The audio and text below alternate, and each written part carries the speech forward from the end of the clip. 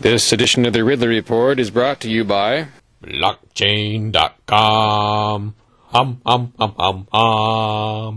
I do believe that this is a right of free speech. I think that case law would back me up on this. Maybe it will. I'll call the police and we'll find out. Don't videotape me, please. Yeah, I have nothing to say about the system because I don't think that people typically will ever get any justice out of the system.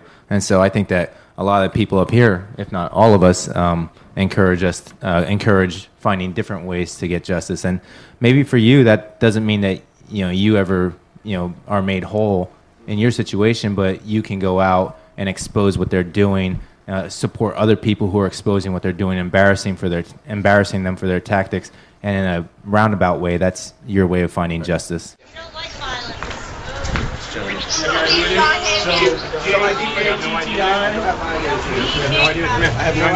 Yeah, every single time we've spoken out about an incident like the Chalk the Police or Mississippi, and every time we're highlighting these cases that happen against us, other people come out of the woodwork. Like 5 years ago, that same officer did this to me, or this new officer in this area is doing that, and like I spoke out because you spoke out. And so, if you share your story even just on a Facebook post, you never know if another one of your friends would say, that happened to me and this happened to me, and you can start building like a timeline or be more effective in the future of, oh, well, that happened to me, camera, or, something like that.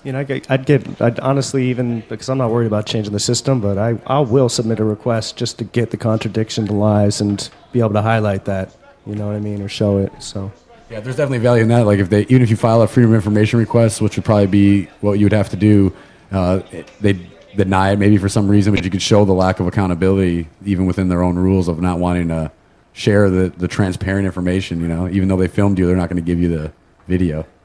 I think part of eroding the police state is convincing people that the police state doesn't give a damn about you and there's no way to get justice through it. And so why even support the system at all? I don't want to reduce the police state to a comfortable level. I want to get rid of it because at no point is it going to ever serve us. And primarily that's why I advocate at like a cop lock to say, people's like, how do you get police accountability? How do you get police accountability? And I'm like, well, you don't. Not in this system ever at all. Not once will you ever have, a true accountability. And it won't be until the market allows us to have, the government no longer having a monopoly on protection. And so, like, once you can tell the, New Hampshire State Police that I'm going to fund your competitor and not you really won't get any accountability. It's just like any other business that I'm sure operates under, market signals, but the police don't do that.